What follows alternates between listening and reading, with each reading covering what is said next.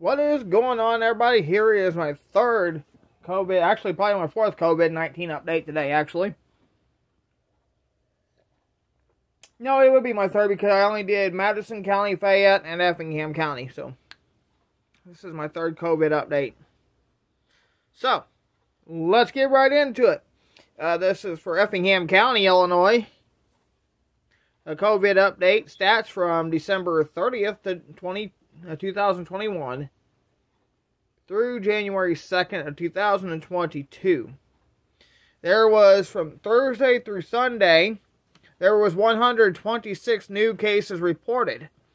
111 total deaths in the county.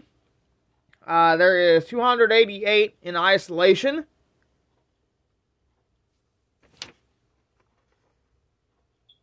$41 in quarantine.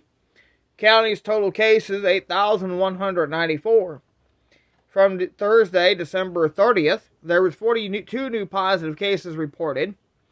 And from Friday, December 31st through Sunday, January 2nd, 2022, there was 84 cases, making the total of 126.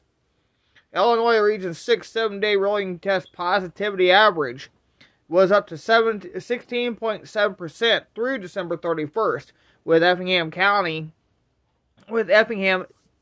at 17.3% at that same period. Meanwhile, the intensive care unit bed availability is sitting at 10% in our region. So, that's a lot of COVID updates for the year so far. I've already done 3 this year. Again, we need to be vigilant.